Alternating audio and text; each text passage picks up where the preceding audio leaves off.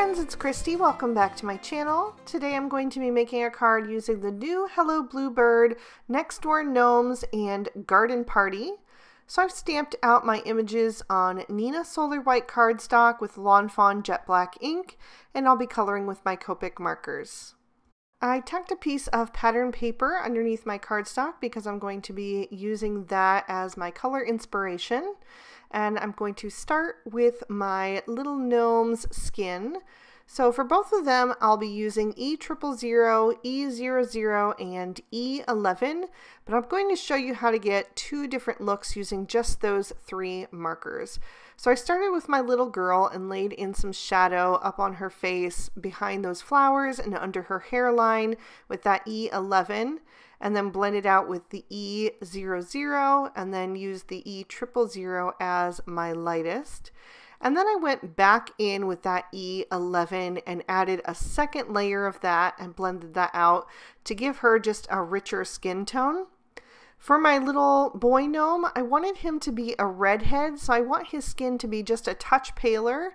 So I'm going to start with that E11 again and do that shadow right up under his hat and then along the sides of his beard, and then blending out with the E00 and the E000. But you can see, because I only did one layer on him, there is a little bit of a difference there. I used R20 to lay in a little bit of an oval shaped blush on their cheeks, and then I blended around the edge of that with the R11. And then for the girl's hair, I'm using E51, E53, and E55. I really love this combo because it's also very buildable. You can go from a light blonde to kind of a medium brown with just these three markers, just depending on how you layer them. So I'm starting with that E51 and just kind of mapping out where I want my shadows to go. And then I'm going over that with the E53 and then darkening that up with the E55. Basically, I'm just adding that little bit of darkness to the bottom edge of her hair and then a very thin line up under her hat so that I still have some room for all three of those colors.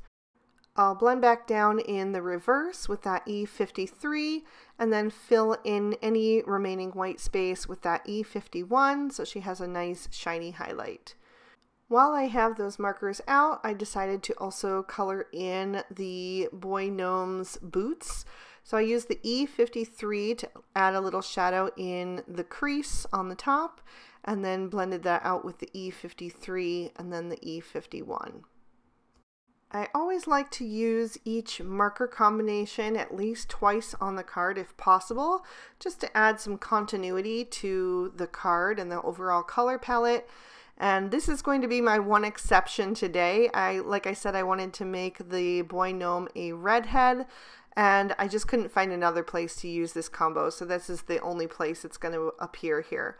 But I used R21, R23, and R27 for him, and just like I did with the girl, I started with my lightest shade. I laid in that R21 and kind of mapped out where I wanted my darkest colors to go.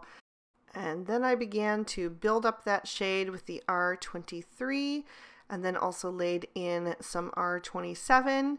It was especially difficult for his hair to get that combo in there, all three of those shades, because it's such a small little bit of hair that's poking out from under his hat.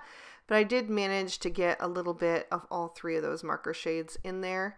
And I definitely did on his beard as well. So I'm just filling in with that lightest shade, the R21. The next combo I'm using is B91, B93, B95, and B97. Now, don't ask me where gnomes buy their jeans, but this combo was just perfect to match with those blue flowers on the background pattern paper, so I had to use it. I actually just used the darkest three shades for his pants.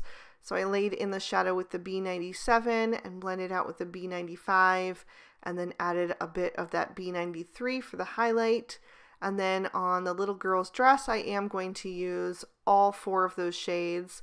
So I'm laying in some shadows again with that B97 and blending out with the B95.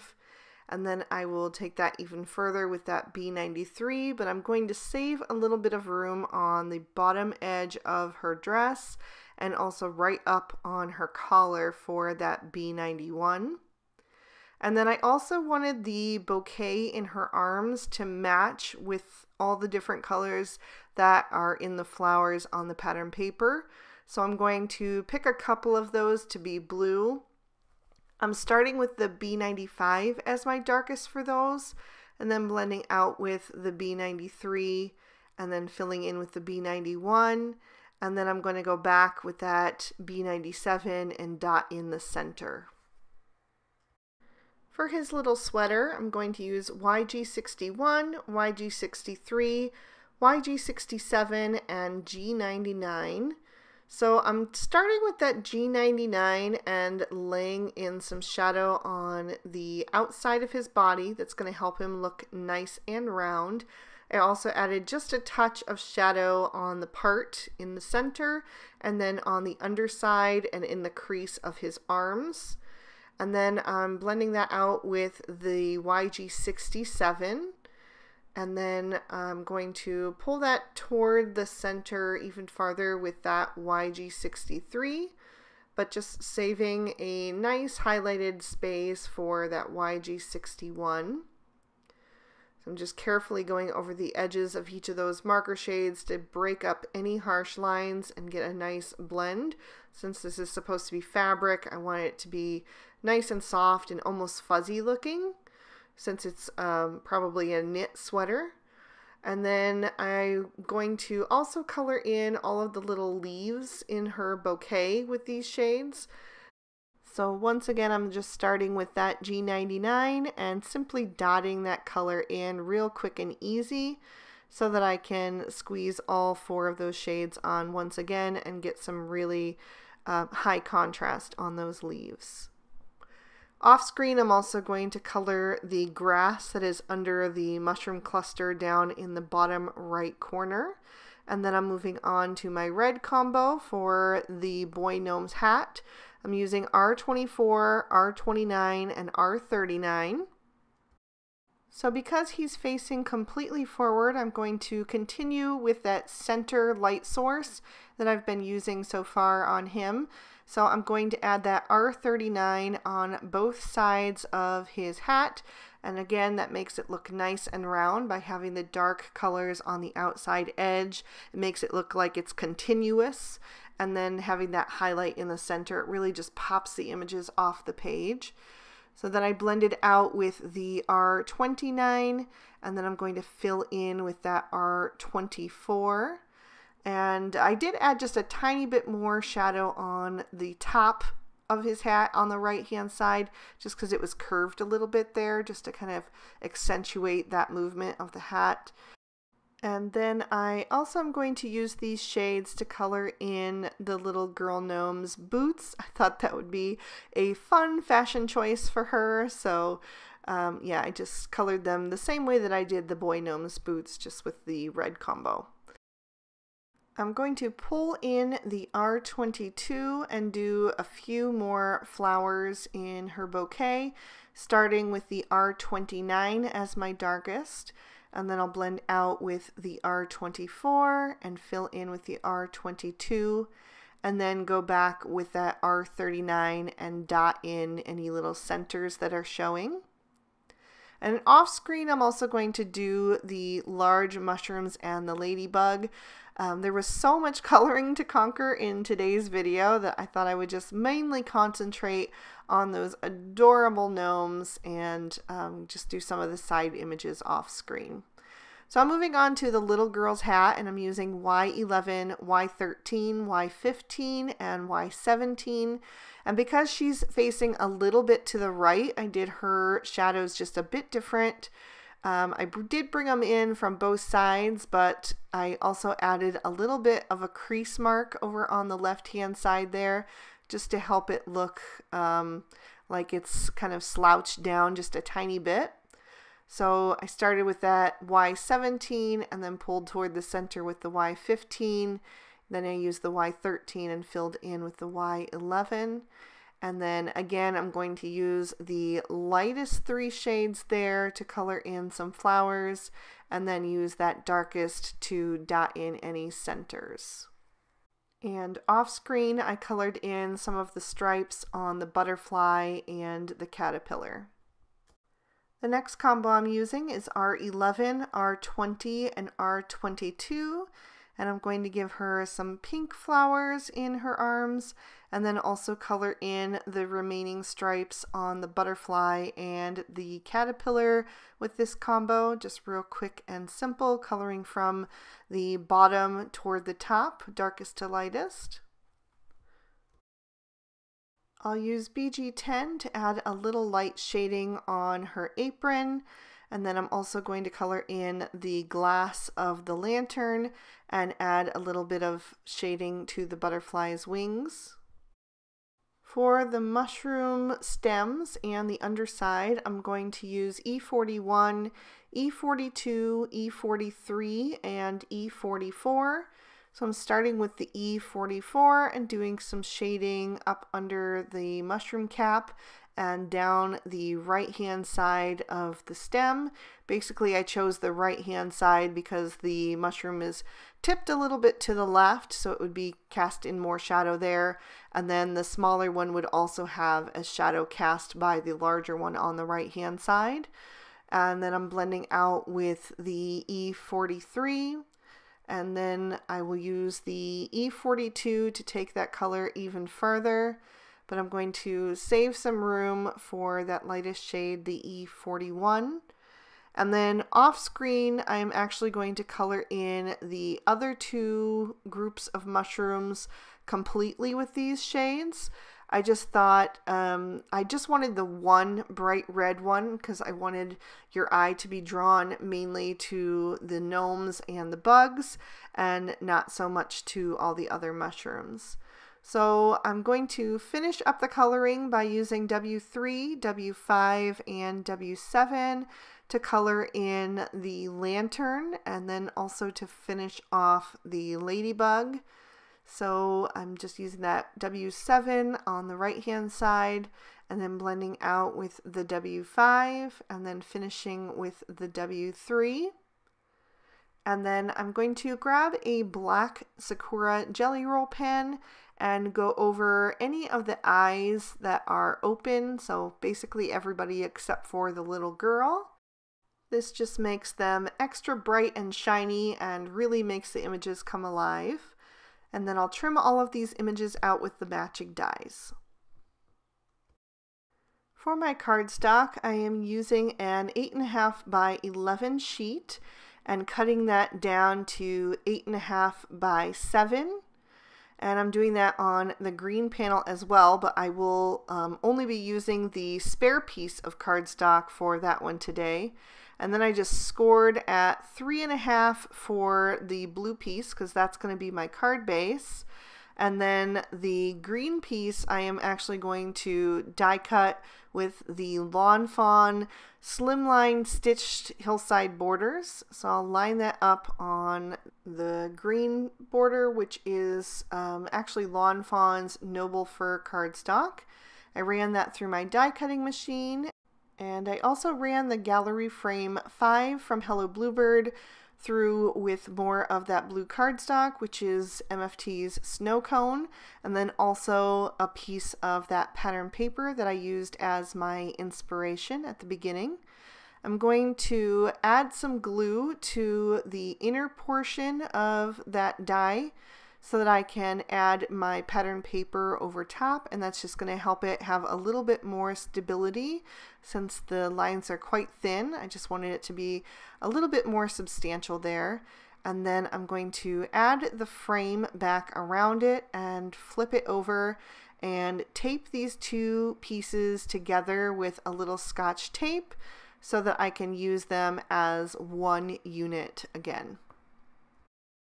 So I just took 6 tiny little pieces of tape and put them in the 4 corners and then one on the top and bottom center just to hold it in place long enough for me to be able to add some foam tape to the back of this And when I add that foam tape, I'm going to overlap the cut edge of those die cut pieces so it will really hold them together.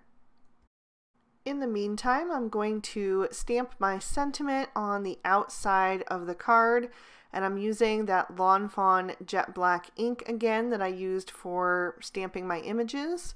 And I'm using the sentiment that says, "There's no one like you." And I stamped that down a couple of times to get a good impression. Then I'm going to open up that card base so I can stamp on the inside. And I'm using Lawn Fawn Merman ink. And I'm stamping another one of the gnomes and a little bug and a sentiment that says, "Hey Gnome." I didn't get a good impression at all because these were brand new stamps. So I used my picket fence stamp scrubby and just clean those off, and then I was able to get a much better impression. So I stamped that down a few more times, and that way I was able to get nice and dark. Since this ink does dry back a little bit, I wanted it to be a little bit darker there so it really shows up. By the way, the pattern paper that I used on the inside of that frame was from the Simple Stories Summer Farmhouse collection. So now I'm going to peel off the release papers from the bottom and centers of that frame and then line that up over top of that green hillside. It was just slightly too long, so I grabbed a pair of scissors and trimmed off a tiny bit, and then I could line that up. I'm using the grid mat on my work surface to get that nice and straight and pop that down over top. I'll add just a little bit of liquid glue to the back of that and also peel off the remaining release paper. And then I will line that up on my card base, making sure that it is just right on all four sides. And then once I'm happy with that, I will press that down into place. Now I'm ready to start adhering my images, and I will be using a mixture of liquid glue and foam tape. I'm going to start in the center square with those red mushrooms and put those right underneath the sentiment.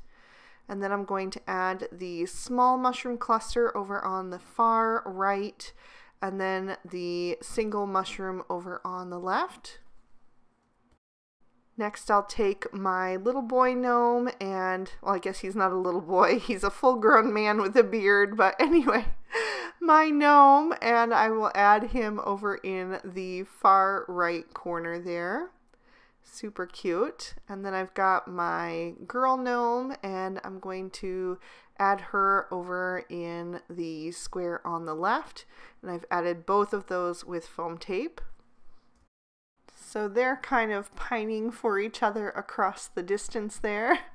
There are so many adorable gnomes in this set, but these two were definitely my favorite. I'm going to add the butterfly in the top left corner. I just adjusted that large mushroom a little bit first. And then I will take the little caterpillar and put that one all the way over on the right hand side. And then I've got my little ladybug, or kind of looks like a elderly ladybug. He's got a little cane there, or he or she. So that one went in the center as well. And I just felt like the top right corner was missing something. So I stamped and colored a little bumblebee and added that to kind of fill in that space. And I really liked how that looked. And that finishes off my card for today. There's another peek at the inside and an up-close look at all of that detail. I hope you guys enjoyed this one. I absolutely loved creating this one. I got to use my favorite little gnomes and my favorite pattern paper and even my favorite color cardstock. So I had a blast. If you did like it, please be sure to hit that thumbs up button and subscribe and ring that notification bell so you don't miss a thing. I post new videos every Monday and Friday, and I will also be posting occasionally on Wednesdays now as well. But if you'd like to keep watching right now, here are 2 extra videos I thought you might also enjoy. I hope you all have an absolutely amazing day. Bye-bye.